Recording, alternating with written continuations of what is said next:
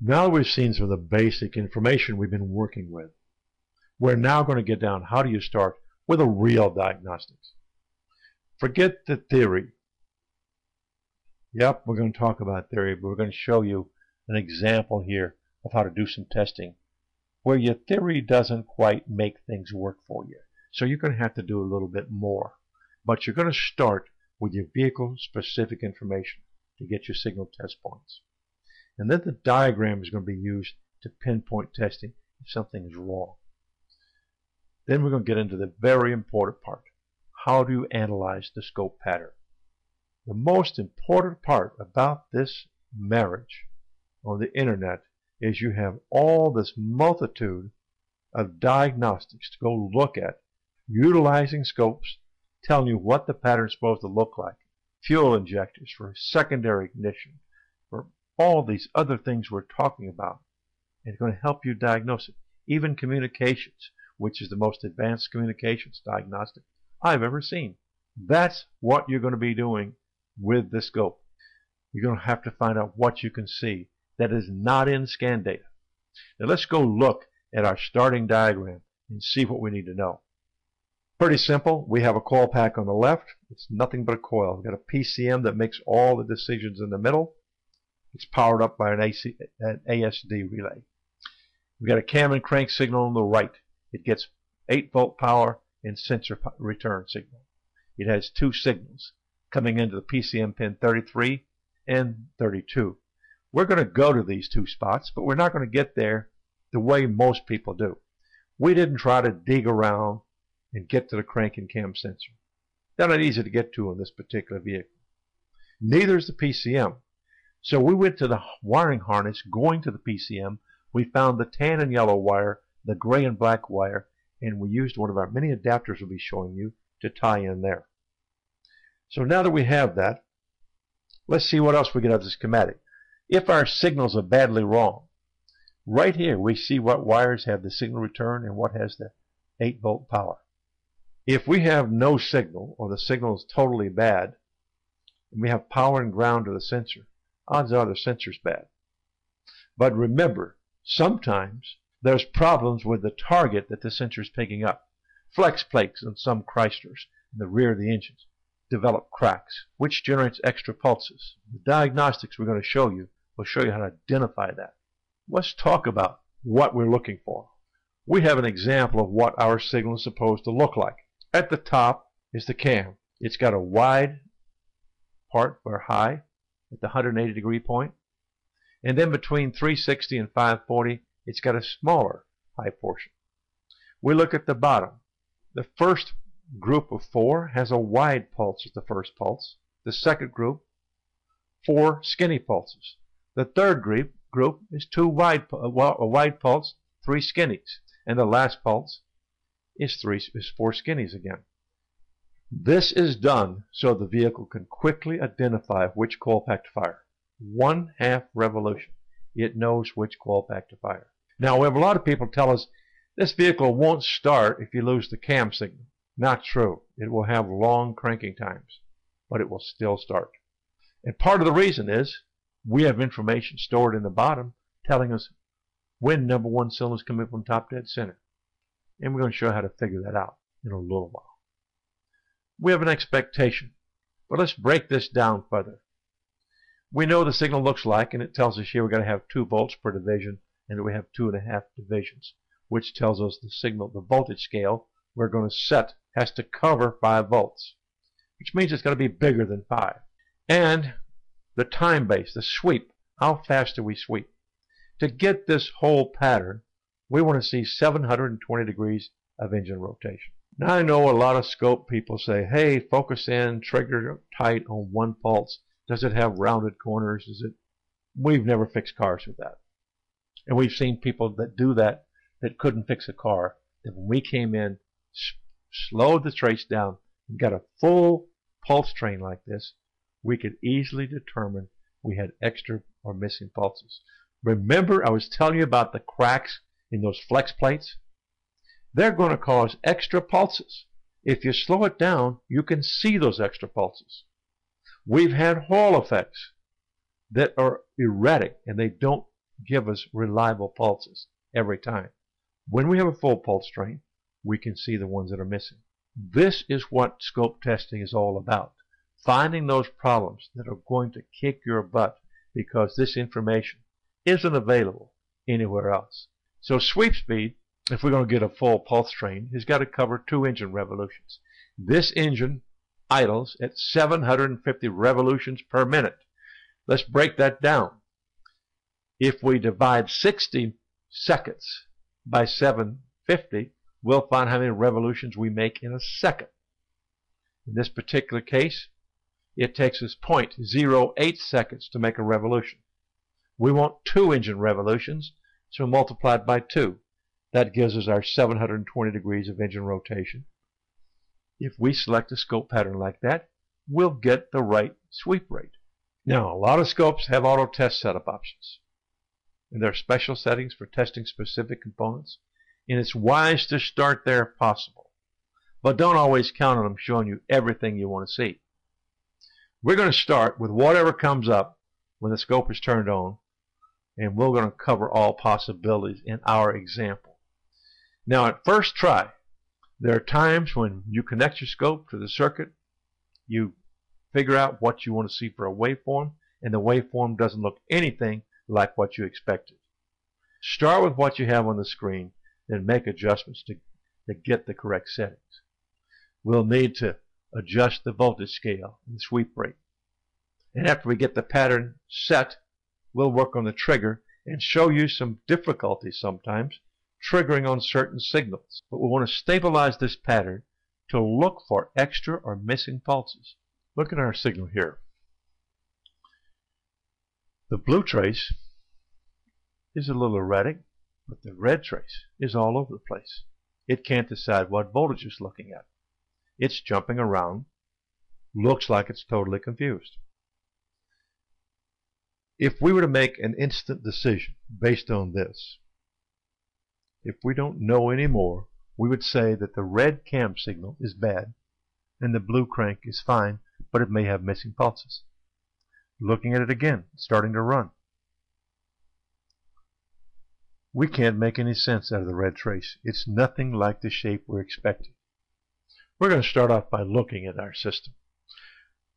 We're pointing out 2 things here. It's an auto voltage, and we've got a red and a blue scale. We're going to talk about auto voltage later and tell you why this is causing a problem. But to start with, we're in a 1 millisecond per division. We said we needed about 200 milliseconds full screen. We have 10. Let's see what happens when we put this on the right sweep rate. We go to 20 milliseconds per division, which gives us 200 full screen, and boom, look what happened. All we did was set up the right sweep rate, and we got the picture we needed. Now don't get confused. In the drawing, we had the cam on top and crank on bottom. Here it's reversed. But do we have everything we're looking for? In the crank, we have 4 groups of patterns in 720 degrees. Remember, this is slightly longer than 160. So in the middle, we have 720. We got 2 with long first pulses and 2 with 4 regular size pulses. We've got a long and a short pulse at the bottom of the cam. Everything we're looking for is here. So we automatically have done a few things. Let's see exactly what it is we've done. All we did to get a pattern, to stabilize, we have not come off auto voltage scale yet. We've gone to 200 milliseconds total screen. 1 change, and 1 change only.